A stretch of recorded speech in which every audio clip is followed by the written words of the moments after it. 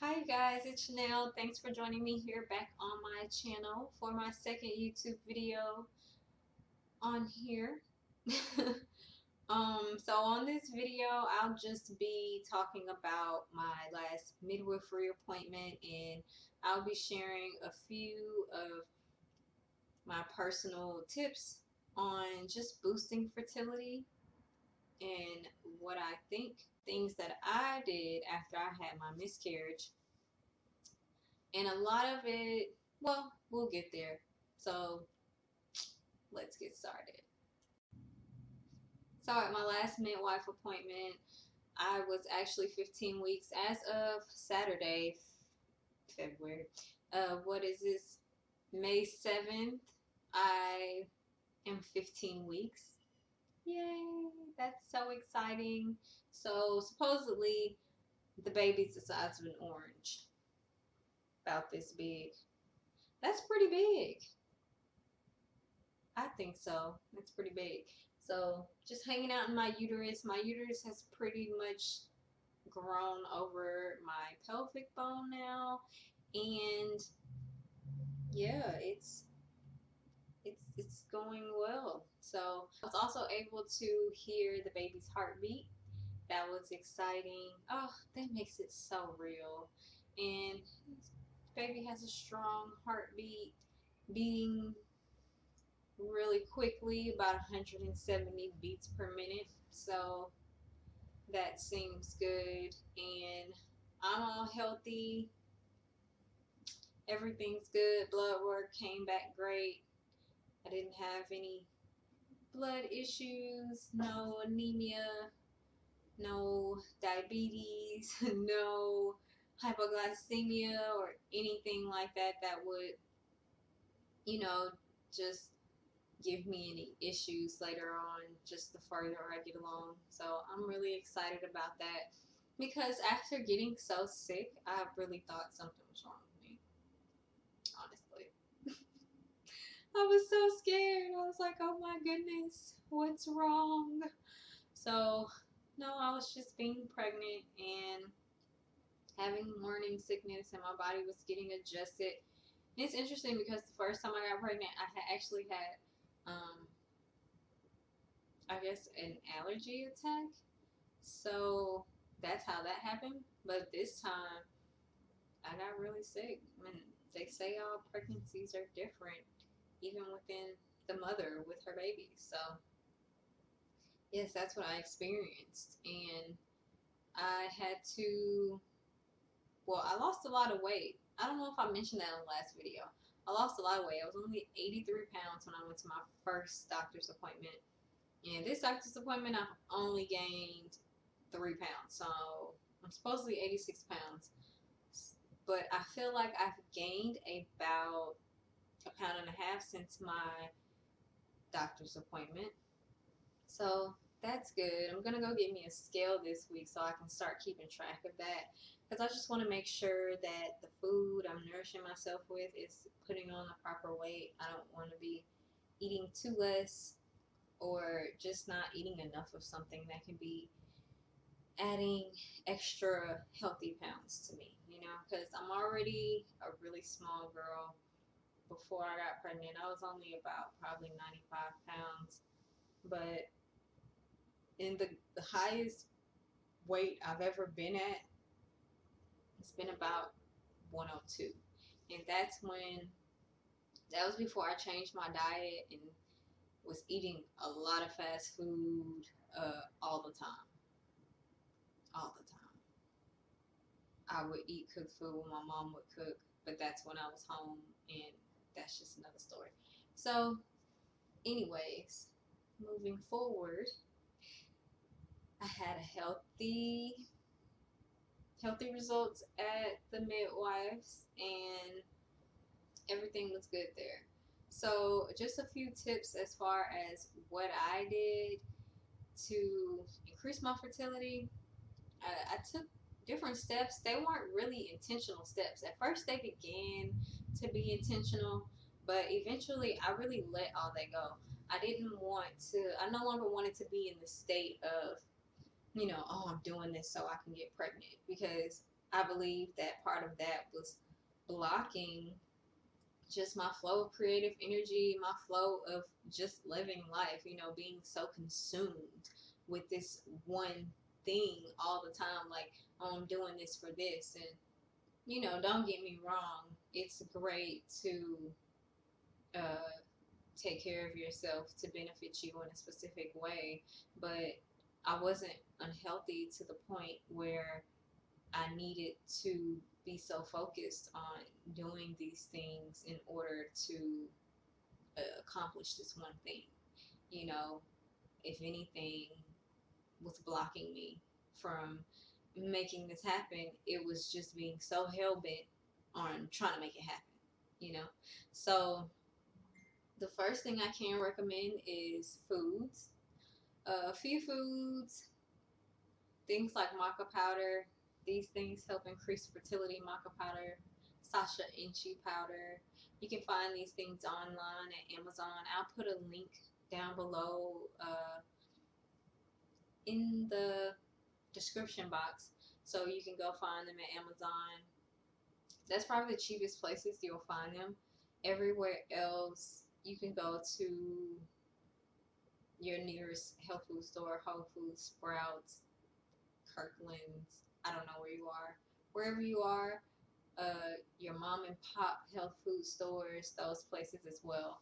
Increasing the amount of greens you eat, that's very important, just so you can have a clean and healthy blood flow. Have increasing the amount of oxygen you put into your body. Movement is important, whether it's just walking, going to the mall and shopping, because that's being active as well.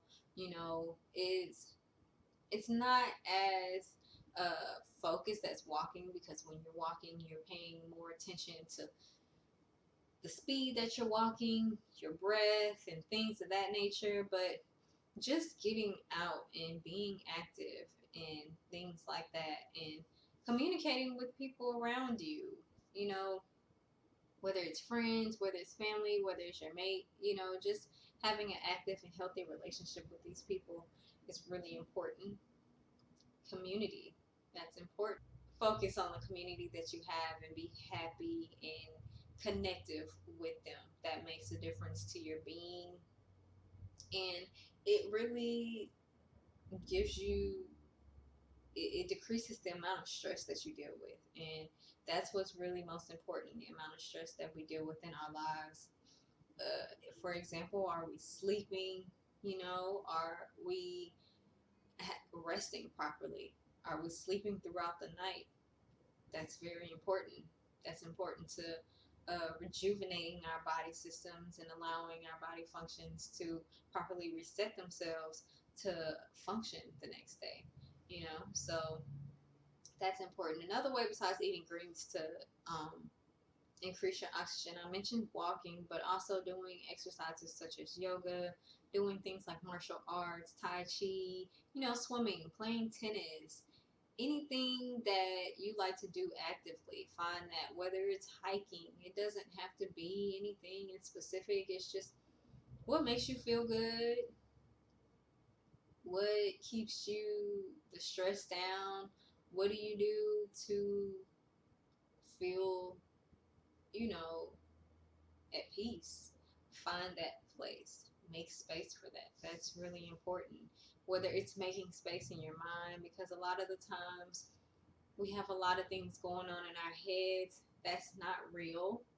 We kind of go on tangents and make up things that really don't belong to us, and it's important to let those things go.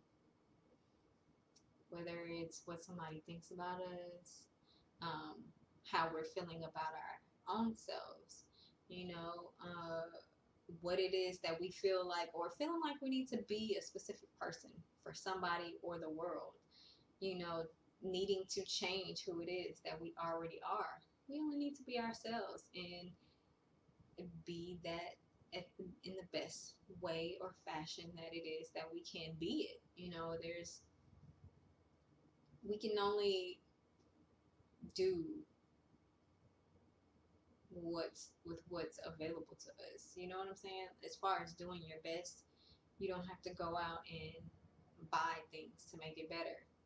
We always have everything that we already need, and if we can be in that state of mind, it makes life so much stress free, and it opens up a greater reality to that everything is already here, and it makes everything possible.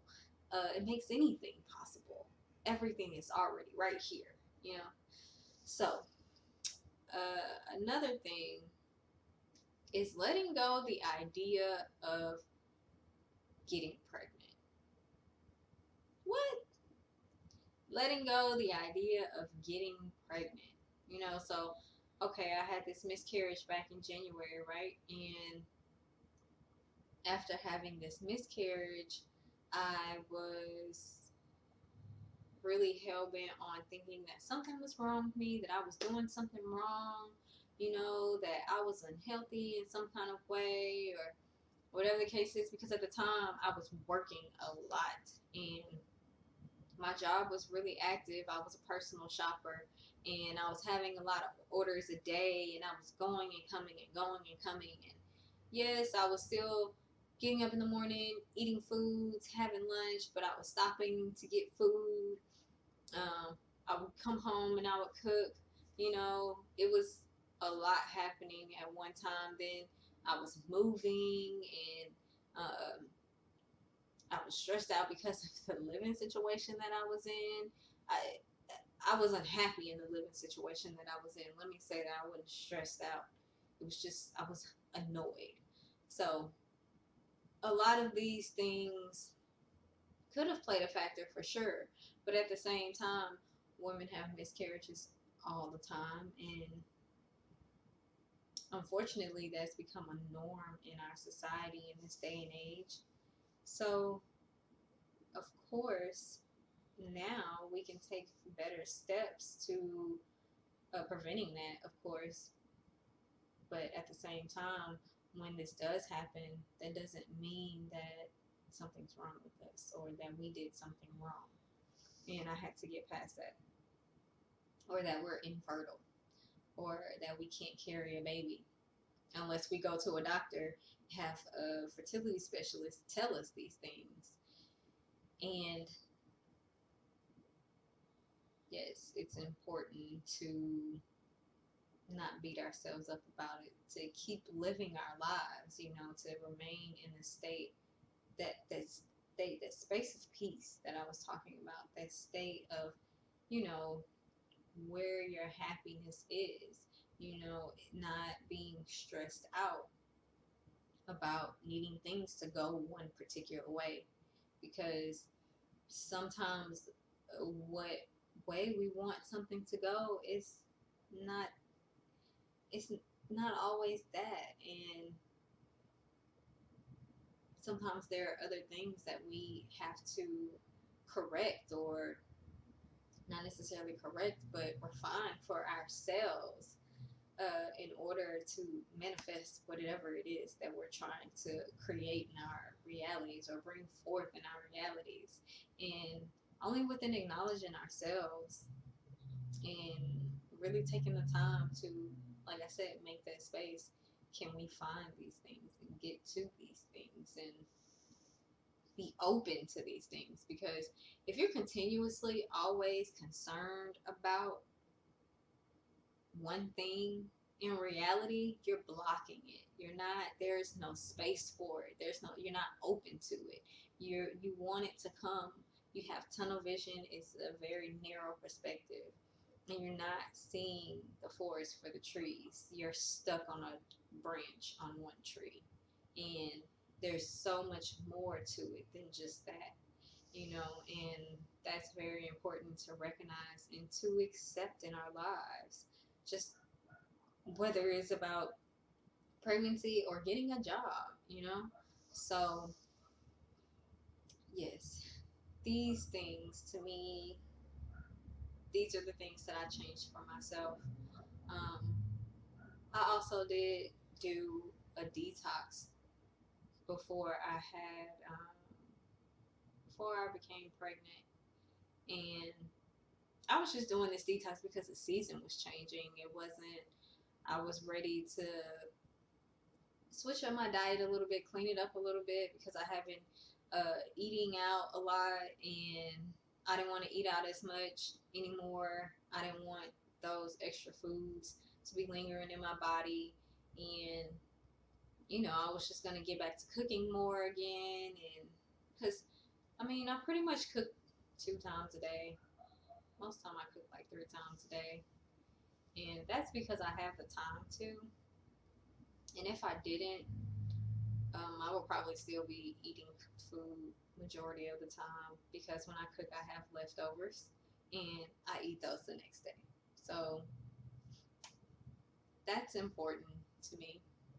Everybody should find out what's important to them because when we know that, then okay, we're grounded in who it is that we are, and we can move forward to where it is that we're going.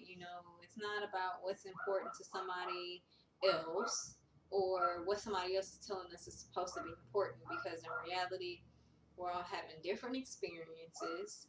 We're all going through life with different perspectives. None of us see anything the same way. And I mean, some of us, we agree on things, we see things similarly, but we're not seeing it in the exact same light because, one, we've been raised differently. We all have had different upbringings, and within those upbringings, we either take those with us or we leave them be. And when we leave them be, we begin to take on things that we've learned, and even those things aren't ours because they are learned. They are not innate, coming from within, intuitive, you know? So, it's all about you, and it's important to never forget that it's all about you. And when you remember that putting yourself first allows you to give more of yourself to others, then that really does make life and flowing through it a lot easier, because you can't give anybody anything with just a portion of yourself. With just, I mean, you can give it to them, but then later you're going to be expecting something from them. And nobody likes receiving anything from someone who's going to want something in return. Like, you're either doing something out of love, or you just shouldn't be doing it at all, And that's just my personal opinion. So I hope that this video has given you something useful. Oh, wait. And let me go back to foods really quickly, because aside from the maca powder and the Sasha Inchi powder, you can also add things into your diet like coconuts, Thai coconuts, coconut meat, coconut water, the raw, real stuff, not the stuff you get in the can off the shelves. I mean, don't get me wrong, that's a good alternative to drink aside from fruit juices and stuff for sure. But if we're talking about boosting things and health and cleaning out the body, you want the good stuff, and that's the raw stuff. And it's good having a salad a day, and also knowing what raw foods your body can break down, because not everybody's body is equipped to break down raw foods, especially if they're not chewed down good. It's really important for us to chew our foods. Some people need to chew their foods more than others, like me in general, but it's good for us all to chew our foods because that causes stress on our digestive system. And when the digestive system is unhappy, everything else is unhappy. When the liver is unhappy, everything else is unhappy. If you really love somebody, tell them you love them with all your liver. Because that is what is keeping your body in its proper healthy state of function and keeping everything flowing and filtered out properly. Oh, and one last thing.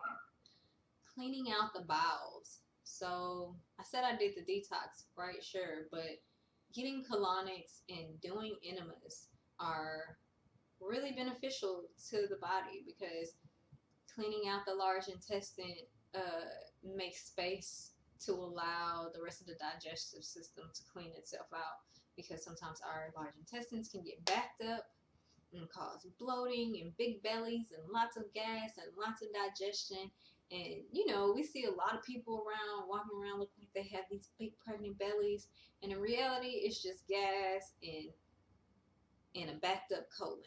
And that can be very toxic to the body, because it eventually starts to flow through the bloodstream. Anything that's not coming out eventually is flowing through the bloodstream. And here is how we create disease and how the body becomes toxic. The body is toxic. Our body has everyday functioning detoxification processes that's going on, you know. So you don't have to be doing cleanses all the time and doing detoxes all the time. If you're taking care of your body and you're eating well for you, then your proper detox functions should be working just fine. And you will know when they are, because you'll feel good, you'll have enough energy, and all of these things. The body only begins to build up toxicity when we're not taking care of our bodies. So colonics and enemas can be very important. If you have any questions on any of these things, you want any further elaboration on any of the topics that I've mentioned, send me an email and we can talk. It's whatever. I'll put it down in the description box below, and I'll share with you what I know. So thank you for joining me on this video. And yes, if you like this video, you know, give it a thumbs up, subscribe to my channel, all that good stuff, and I will talk to you guys soon. All right, peace.